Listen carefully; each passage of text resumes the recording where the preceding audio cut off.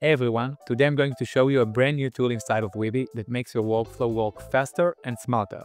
The name of this tool is Iterators. As you can see here, we have an Image Iterator and a Text Iterator, and we are going to explore these new tools through two workflows that I build. One creates branded swag, and the other one creates variations of design for your thumbnails. But before we take a deep dive, I want to say that this tutorial is for more advanced users, so if you don't know Weavy at all, I suggest that you will go into our tutorial playlist, watch our basic videos, or you can join our Discord channel every Monday at 4 p.m. Eastern. We are doing first steps. And one last thing before we start, I'm Ron, I'm new at Weavy, I'm a creative workflow advocate, and I'm excited to explore new features, new models, and this amazing platform together with you. Okay, let's start exploring iterators. So at this moment, you can reach your iterators on the side menu and drag them like any other node, or you can press right-click, search for an iterator, and you will get it. As you can see, at this moment, we have Image Iterator and Text Iterator, but in the near future, we are going to release a video iterator and a 3D iterator. So what is the purpose of an iterator? An iterator allows you to create multiple inputs that will run at the same time and will be connected to a certain node. So for example, here we have a text iterator, we have a fox, a dog, a wolf, and let's add a giraffe. You can add as many items as you want by add another item and then you can delete them. And now, when all of these inputs are connected to this image model, when we are going to run it, we see that the credits are free, but the generation is going to be 12. Why? Because this model knows that it's going to run 4 times, 1 for each box. Every box here, it's a different prompt, okay? So let's press on it and we will run it. We will run it 1 time and they are all going to run simultaneously. So when I told you in the beginning that this is efficient and saving time, you can see here that I got all 4 images super quick. They ran at the same time. So this is the small example.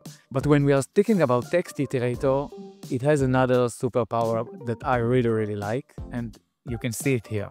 Now we are going to do a deep dive on a machine I built that the purpose of it is to show the qualities of the Text Iterator. So when you look at this workflow and you look at this workflow, both of them are going to give you the exact same outputs, but this one has 12 more nodes than this one, okay?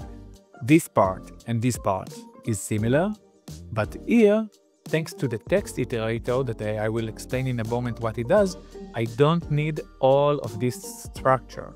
Now, let's understand what's happening here. So I've built a workflow that takes a current thumbnail design, it's connected to an LLM.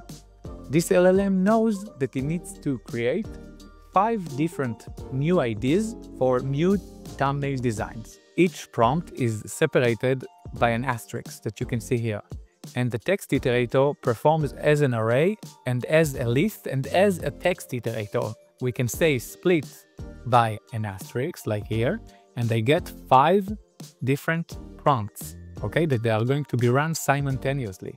Before we add the Text Iterator, to get this output, we needed to connect the same LLM, as I explained before, to an array that will divide it by asterisks, and then we needed to take this array, connect it to 5 different lists, select in each list the right prompt, connect a router for each of the image models, and connect a prompt for each of the image models.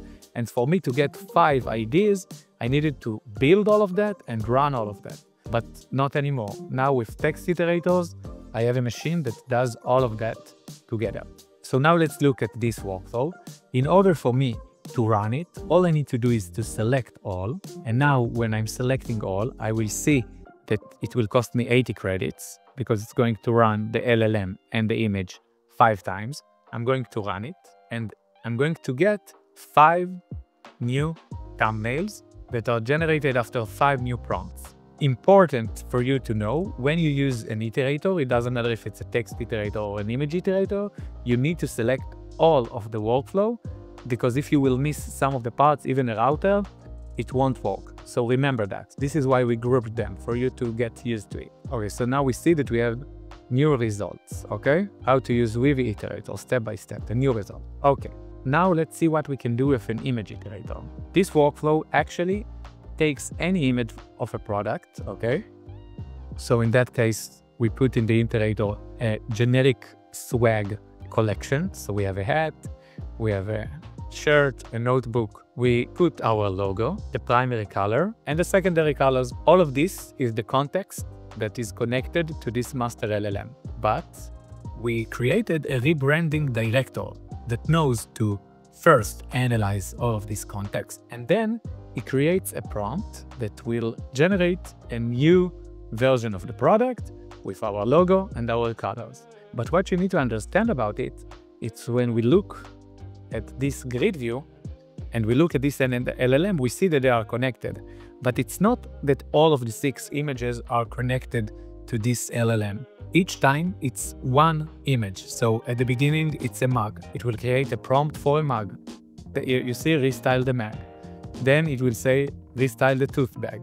Then restyle the water bottle. So it works every time one prompt and one image, but it does all of it together simultaneously. And then we are getting this result. Let's see, we have the hat, shirt, the notebook, the bottle, the tooth bag, and the mug. Okay, so now I want to show you how we can run it again so you will better understand, and we can change the colors. So I will change the primary color and the secondary colors. I will select all, and I will run with one click all of the workflow. Okay, so we can see that now it's generated the same products with different color. We can go here and see that we have, so that's it. So that was the new iterator tool.